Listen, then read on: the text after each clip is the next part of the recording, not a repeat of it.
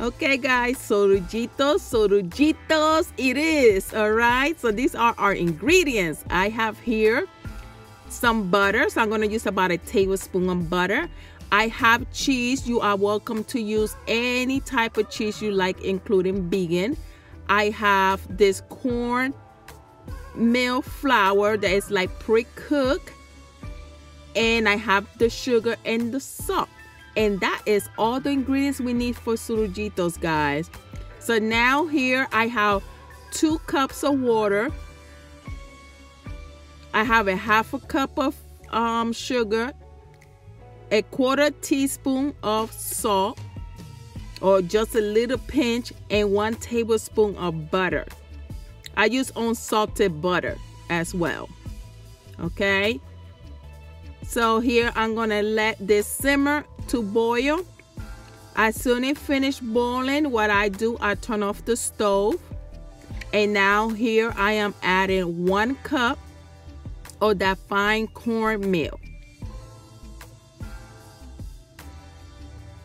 So when I add this cup, or we add this cup, guys, that's when you need a little bit of elbow grease, and you are going to stir it where it becomes like gummy, like almost like a little paste.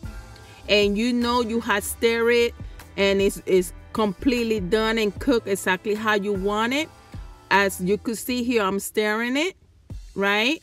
And when you see it comes together like that it comes up, you know, away from the pot and everything, this is pretty much ready to rock and roll, guys. Ready to rock and roll.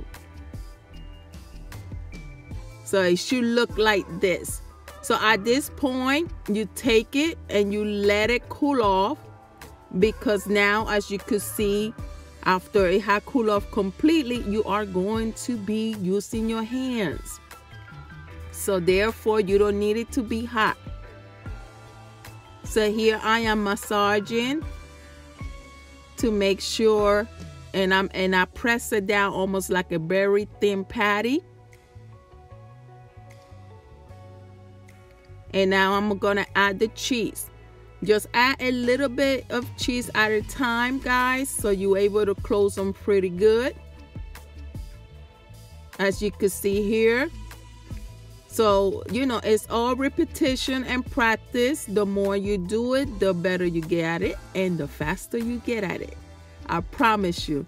But these sorullitos are so good. They're good for snack. In Puerto Rico, we used to eat them for breakfast. You know, your mom and your grandmother send you to school on your little walk with some sorullitos, and it will be the best thing ever. I promise. Your kids gonna love it. And like I said, you could use vegan cheese as well, and make this vegetarian or vegan. It is your choice. Okay. So as you can see, I'm showing you again the process, and like I said, it's all repetition. So while we're doing this, guys, don't forget to like this video. Also, don't forget to subscribe below on that little red button. That's the subscribe button, guys. And also don't forget to hit the notification bell, because it's gonna let you know as soon as I upload a video, you're gonna be one of the first ones to know, and you'll be able to watch each video, which I post every Fridays and Sundays. Okay, I have a lot of great recipes coming your way, guys. A lot of great recipe, international recipe, desserts, drinks, etc. So go ahead and subscribe today and hit that like button. I appreciate you stopping by. So here we are continuing to build our sorullitos. I haven't ate these in a while. So I made them, and oh my God, they came out so good, so good, so good. So here I have my oil heating up on medium low. So make sure your fire's on medium low. You want it to give it time to heat up inside so it could melt that cheese. Remember, the cornmeal is already cooked, so it's not like you have to wait until the cornmeal cook, but you want the cheese inside to melt and also a nice golden crisp in the outside.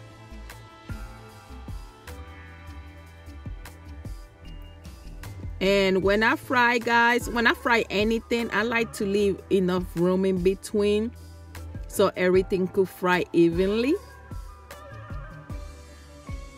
So, you know, don't walk away from these guys. Just, they're gonna cook pretty quickly, so you continue to turn them every couple of minutes. And look at that.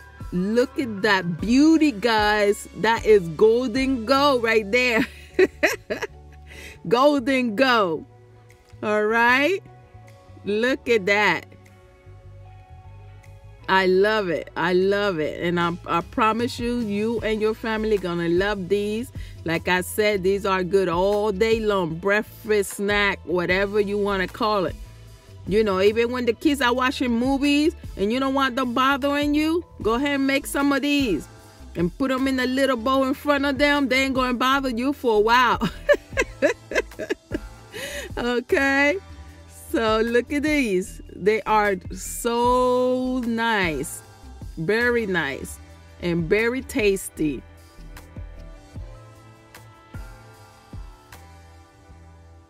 This is the color you want. Look at how pretty that is.